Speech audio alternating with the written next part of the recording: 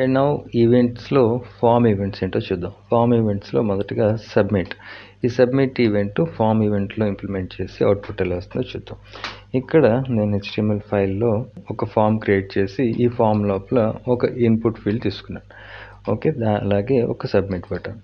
ఈ ఫామ్ తాలూకా అవుట్పుట్ అనేది మీకు ఇలా ఉంటుంది. ఓకే, సో ఇక్కడ కాన్సెప్ట్ ఏంటంటే నేను ఈ ఇన్పుట్ ఫీల్డ్లో ఏదైతే ఎంటర్ చేస్తానో ఇక్కడ యూజర్ డీటెయిల్స్ ఉంది కదా, ఈ ప్లేస్లో ఇక్కడ ఎంటర్ చేసిన అవుట్పుట్ ఇక్కడ కనిపించాలన్నమాట, అది సబ్మిట్ చేసినప్పుడు. ఓకే, సో దీన్ని మనం ఎలా చేయొచ్చు అనేది ఇప్పుడు చూద్దాం.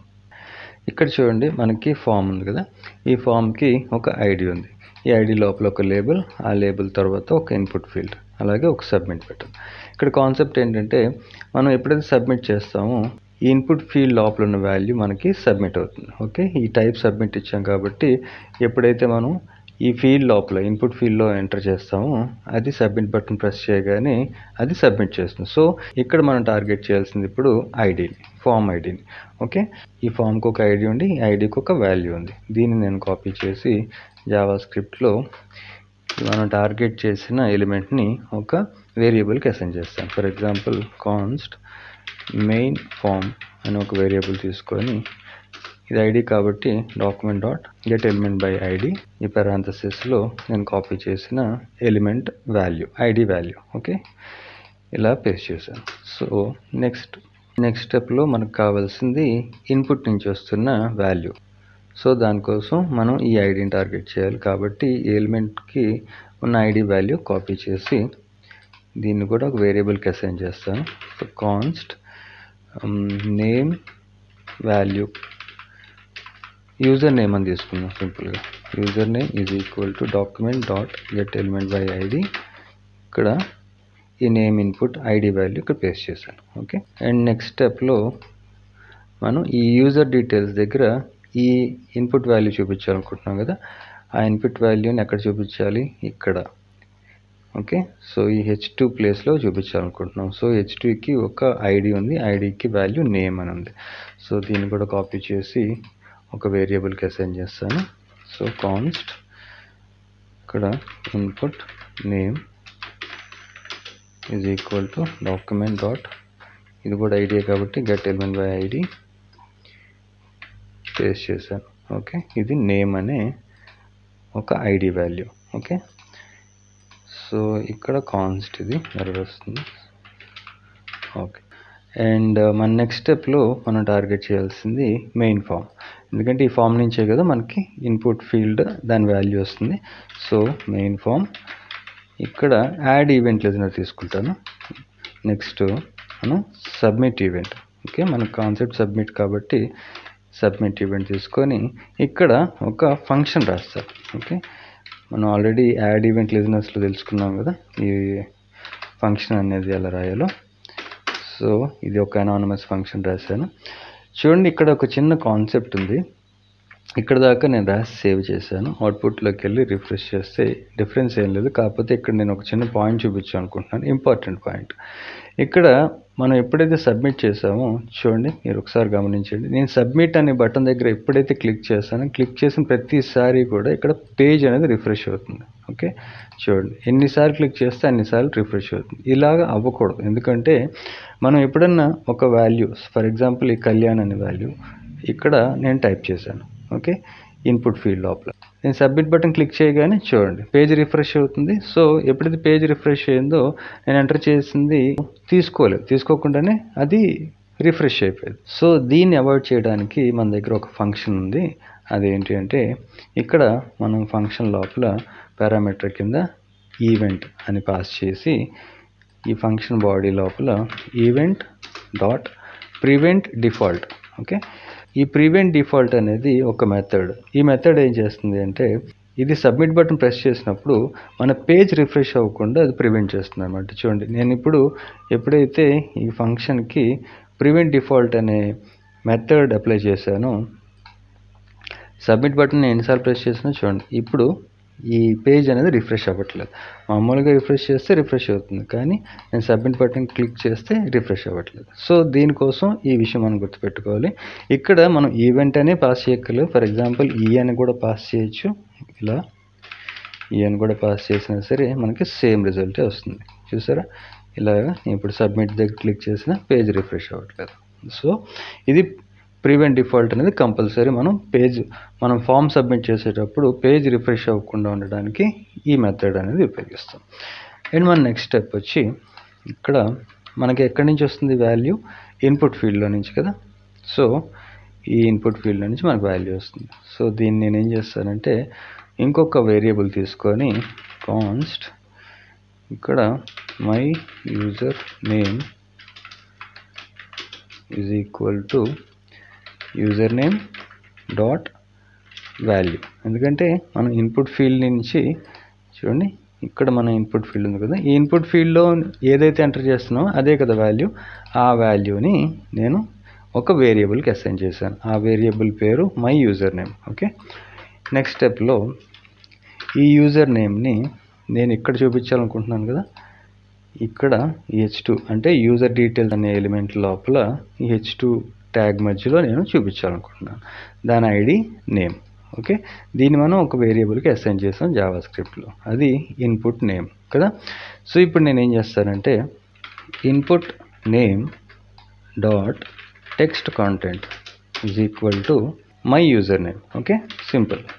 సేవ్ చేశాను. ఇప్పుడు అవుట్పుట్కి వెళ్ళి రిఫ్రెష్ చేస్తే ఇక్కడ ఇన్పుట్ ఫీల్డ్లో నేను ఏదైతే ఇస్తానో అది ఇక్కడ కనిపించాలి. సో ఇక్కడ నేను ఈ ఇన్పుట్ ఫీల్డ్ లోపల ఏదన్నా ఒక పేరు రాస్తాను. ఫర్ ఎగ్జాంపుల్ నారాయణ అని రాశాను, రాయణ. ఓకే, సబ్మిట్ చేస్తే ఇక్కడ చూడండి, ఇప్పుడు మనకి ఈ నారాయణ అని యూజర్ డీటెయిల్స్లో అవుట్పుట్ కింద వచ్చింది. ఓకే, సో ఇది సబ్మిట్ చేసే ప్రాసెస్. కానీ ఇక్కడ మనం సబ్మిట్ చేసిన తర్వాత మనకి ఇక్కడ రిఫ్రెష్ అవ్వాలి అనుకోండి, అంటే వన్స్ సబ్మిట్ చేసిన తర్వాత ఇన్పుట్ ఫీల్డ్ క్లియర్ అయిపోవాలి అనుకోండి, ఈ రీసెట్ ఈవెంట్. ఓకే, సో దీన్ని ఎలా యూజ్ చేస్తారంటే ఇక్కడ చూడండి, మన టార్గెట్ వచ్చి ఫామ్ కదా, మన ఎలిమెంటు మెయిన్ ఫామ్ అనే వేరియబుల్కి అసైన్ అయ్యి ఉంది. సో మనం టార్గెట్ చేయాల్సింది ఇప్పుడు main form dot reset. Simple. ఇది ఒక మెథడ్ కాబట్టి పారాంథసిస్ పాస్ చేస్తాం. ఓకే, సో ఇలా మనం రీసెట్ ఈవెంట్ అనేది దీనికి అప్లై చేసాం ఫామ్కి. ఇప్పుడు చూడండి, మనం ఎప్పుడైతే మళ్ళీ ఏదైనా ఒక వాల్యూ పాస్ చేసి ఇన్పుట్లో గాయత్రి అని ఇచ్చాను. ఓకే, సబ్మిట్ చేస్తే చూడండి ఈ ఇన్పుట్ ఫీల్డ్ క్లియర్ అయిపోయింది, అలాగే మనకు అవుట్పుట్ కూడా గాయత్రి అని వచ్చింది. ఓకే, అండ్ ఫామ్ ఈవెంట్స్లో నెక్స్ట్ మన ఈవెంట్స్ ఫోకస్ అండ్ బ్లర్. ఇవి మన ఇన్పుట్ ఫీల్డ్కి అప్లై చేస్తే ఫోకస్ ఈవెంట్ ఏం చేస్తుందంటే మనం ఇన్పుట్ ఫీల్డ్ మీద ఎప్పుడైతే క్లిక్ చేస్తామో దాని బ్యాక్గ్రౌండ్ కలర్ అనేది చేంజ్ చేస్తుంది, అంటే ఫోకస్ లాగా అనమాట. అలాగే బ్లర్ ఏంటంటే మన ఇన్పుట్ ఫీల్డ్ నుంచి బయటకు వచ్చి ఎక్కడైనా క్లిక్ చేస్తే ఆ బ్యాక్గ్రౌండ్ ఎఫెక్ట్ అనేది పోతుంది. ఇది బ్లర్ ఎఫెక్ట్. ఓకే, సో ఈ రెండు మనం ఇప్పుడు ఈ ఇన్పుట్ ఫీల్డ్కి అప్లై చేసి చూద్దాం. సో మన టార్గెట్ వచ్చి మన input field ID name input, దీన్ని కాపీ చేసి జావాస్క్రిప్ట్ ఫైల్లో ఒక కాన్స్టెంట్ తీసుకుంటాను. దీని వేరియబుల్ యూజర్ ఇన్పుట్ అని ఇచ్చి దీనికి document dot get element by ID, దీనికి నేమ్ ఇన్పుట్ పాస్ చేశాను. ఓకే, సో ఇప్పుడు ఈ యూజర్ ఇన్పుట్కి ఒక యాడ్ ఈవెంట్ లిజనర్, ఇక్కడ మనం ఈవెంట్ ఫోకస్ కదా, ఫోకస్తో పాటు ఒక ఫంక్షన్, ఒక అనానిమస్ ఫంక్షన్ పాస్ చేసి ఇక్కడ బాడీ క్రియేట్ చేశాను. ఇప్పుడు ఈ ఫంక్షన్కి ఆర్గ్యుమెంట్ కింద ఒక ఈవెంట్ అని పాస్ చేస్తాను. ఓకే, చూడండి, ఎప్పుడన్నా మనం ఎలిమెంట్ని టార్గెట్ చేసి గెట్ చేయాలి అంటే మనం యూజ్ చేయాల్సింది టార్గెట్ అనే కీవర్డ్. ఓకే, దాన్ని ఒకసారి చూపిస్తాను. కన్సోల్ డాట్ లాగ్, ఇక్కడ మన ఆర్గ్యుమెంట్ ఈవెంట్ డాట్ టార్గెట్, ఈ టార్గెట్ని నేను కన్సోల్ చేశాను. సేవ్ చేస్తే అవుట్పుట్కి వెళ్ళి రిఫ్రెష్ చేసి ఇన్స్పెక్ట్ చేసి ఇప్పుడు కన్సోల్ చూడండి, నేను ఎప్పుడైతే ఇన్పుట్ ఫీల్డ్ మీద క్లిక్ చేస్తానో చూడండి మనకి కన్సోల్లో అవుట్పుట్ కింద మొత్తం ఎలిమెంట్ అంతా రిటర్న్ చేసింది. ఓకే, సో ఇది టార్గెట్ చేసే పని అనమాట. ఎప్పుడైతే మనం టార్గెట్ అని పాస్ చేస్తామో ఆ ఎలిమెంట్ మొత్తం రిటర్న్ చేస్తుంది. సో ఇప్పుడు ఈవెంట్ డాట్ టార్గెట్, దీనికి ఒక స్టైల్ యాట్రిబ్యూట్, ఈ స్టైల్ యాట్రిబ్యూట్కి ఒక బ్యాక్గ్రౌండ్ కలర్ ప్రాపర్టీ కింద పాస్ చేసి దీనికి వాల్యూ కింద పింక్ కలర్ ఇచ్చారు.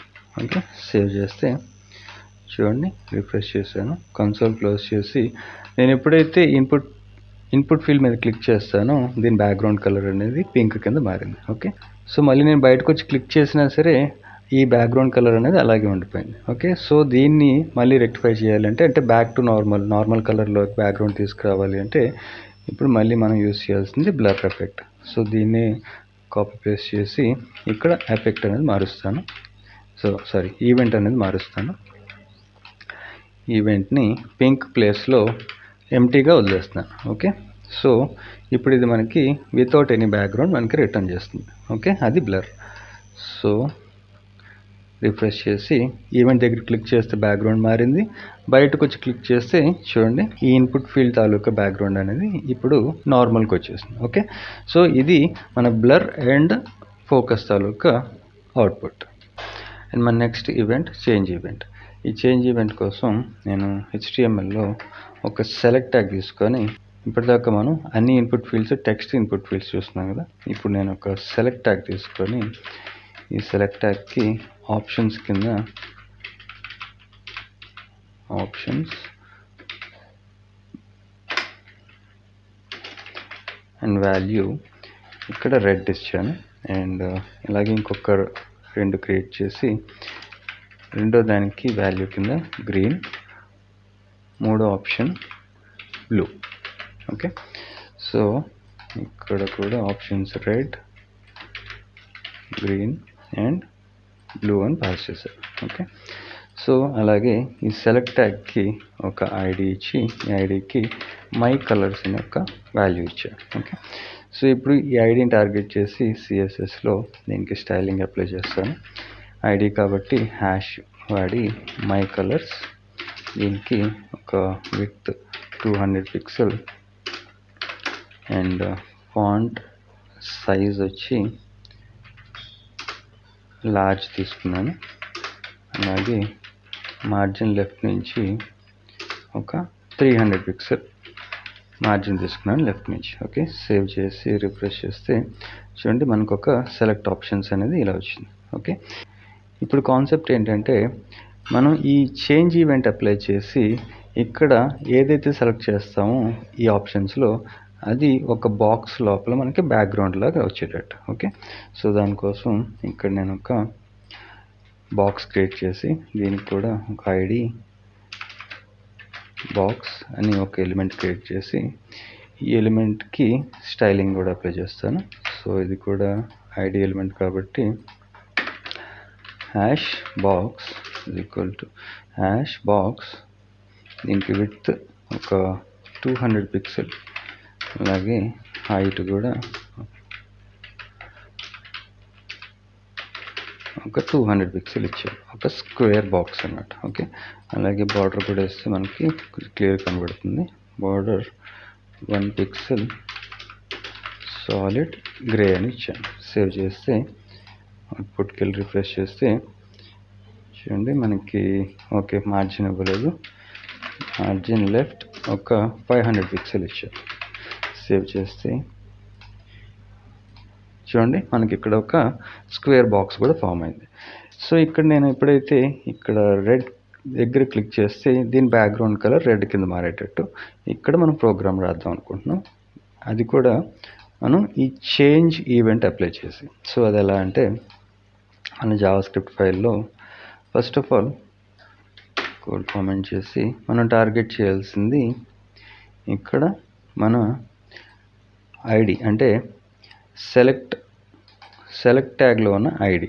ఓకే, దీని ఐడి వాల్యూ మై కలర్స్ కాబట్టి దీన్ని జావాస్క్రిప్ట్ ఫైల్లో ఒక వేరియబుల్ తీసుకొని const my new colours equal to element కదా document dot get element by ID, ఇక్కడ మై కలర్స్ పాస్ చేశాను. ఓకే, సేవ్ చేసి అండ్ మన నెక్స్ట్ టార్గెట్ వచ్చి బాక్స్, ఎందుకంటే మనకి బ్యాక్గ్రౌండ్ కలర్ చేంజ్ అవ్వాలనుకున్నాం కదా. సో ఈ బాక్స్ కూడా టార్గెట్ చేసి ఇక్కడ const my new box equal to document dot get element by ID, ఇక్కడ మై బాక్స్ బాక్స్ సింపుల్గా. ఓకే, సో కాన్స్ స్పెల్లింగ్ తప్పు కరెక్ట్ చేశారు. సేవ్ చేసి ఇక్కడ ఇప్పుడు మనం టార్గెట్ చేయాల్సింది ఈ న్యూ కలర్స్ తీసుకొని my new colours dot event లిజనర్స్కి ఇక్కడ మన ఈవెంట్ ఏంటి, చేంజ్. అలాగే ఒక ఫంక్షన్, ఈ ఫంక్షన్ ఒక అనానమస్ ఫంక్షన్. ఇక్కడ my new box dot style dot background is equal to ఈ వాల్యూ కదా, మనకి సెలెక్ట్ ట్యాగ్ నుంచి వస్తున్న వాల్యూ.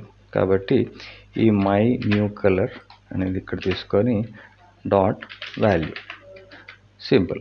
సేవ్ చేస్తే ఇప్పుడు చూడండి అవుట్పుట్లోకి వెళ్ళి రిఫ్రెష్ చేస్తే మనం ఏదైతే సెలెక్ట్ చేస్తామో అది మనకి బాక్స్ లోపల బ్యాక్గ్రౌండ్ కింద మారింది. ఓకే, సో ఇలా రెడ్ అయితే రెడ్, బ్లూ అయితే బ్లూ, గ్రీన్ అయితే గ్రీన్. ఓకే, సో ఇది మన చేంజ్ ఈవెంట్ ఇచ్చే అవుట్పుట్. ఈ చేంజ్ ఈవెంట్ అనేది మనం ఏ ఇన్పుట్ ఫీల్డ్ కన్నా అప్లై చేయొచ్చు. అది ఒక టెక్స్ట్ ఇన్పుట్ ఫీల్డ్ కావచ్చు, లేదా రేడియో బటన్ కావచ్చు, లేదా ఇలాగ మన సెలెక్ట్ అండ్ ఆప్షన్స్ ట్యాగ్ కావచ్చు, ఏదైనా సరే. ఫర్ ఎగ్జాంపుల్ నేను ఈ సెలెక్ట్ ఆప్షన్స్లో నుంచే ఈ టెక్స్ట్ వాల్యూ తీసుకోవాలనుకోండి. ఈ టెక్స్ట్ వాల్యూ బాక్స్లో చూపించాలనుకుంటున్నాను. సో అందుకు ఇక్కడ ఈ స్టైల్ డాట్ బ్యాక్గ్రౌండ్ తీసేసి సింపుల్గా ఇక్కడ టెక్స్ట్ కాంటెంట్ అని రాస్తే ఇక్కడ ఇప్పుడు ఏమవుతుందంటే మన సెలెక్ట్ ఆప్షన్స్లో ఉన్న వాల్యూ దీనికి మన బాక్స్కి కంటెంట్ కింద సెట్ అవుతుంది. సో సేవ్ చేసి రిఫ్రెష్ చేస్తే చూడండి నేను ఏదైతే సెలెక్ట్ చేస్తానో అది ఆ టెక్స్ట్ అనేది మనకి బాక్స్ లోపల ఇలా డిస్ప్లే అవుతుంది.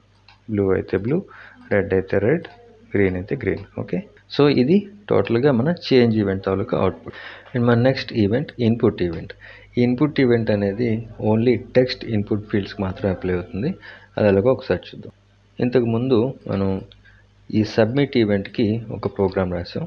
అదేంటంటే ఎప్పుడైతే మనం ఇన్పుట్ ఫీల్డ్లో ఏదైనా ఒక పేరు టైప్ చేసి సబ్మిట్ చేస్తే మనకి ఈ యూజర్ డీటెయిల్స్ దగ్గర అవుట్పుట్ వచ్చేటట్టు. ఓకే, సో ఇక్కడ ఇప్పుడు ఈ ఇన్పుట్ ఈవెంట్ ఏం చేస్తుందంటే ఎప్పుడైతే మనం ఇన్పుట్ ఫీల్డ్లో మనం లెటర్స్ ఏదైనా టైప్ చేయడం స్టార్ట్ చేస్తామో ఇమీడియట్గా ఈ ఇన్పుట్ ఈవెంట్ అనేది ట్రిగ్గర్ అవుతుంది. ట్రిగ్గర్ అయ్యి మనకి అదే వాల్యూని అవుట్పుట్ కింద ఇస్తుంది. అది ఎలాగంటే ఇక్కడ నేను ఈ కోడ్ అన్కామెంట్ చేసి HTMLలో మనకు ఒక ఇన్పుట్ ఫీల్డ్ ఉంది. ఈ input field ID name input. Okay, and మనకి రిటర్న్ కింద ఒక యూజర్ డీటెయిల్స్ అనే ఒక ఎలిమెంట్ క్రియేట్ చేసి ఆ ఎలిమెంట్ లోపల h2 ట్యాగ్తో మనం ఒక ఐడి నేమ్ అనే ఒక ఐడిని పాస్ చేసి ఈ h2 లోపల మనం అవుట్పుట్ అనేది అంటే ఇన్పుట్ నుంచి వచ్చే వాల్యూని ఈ h2 లోపల మనం అవుట్పుట్ చేస్తున్నాం.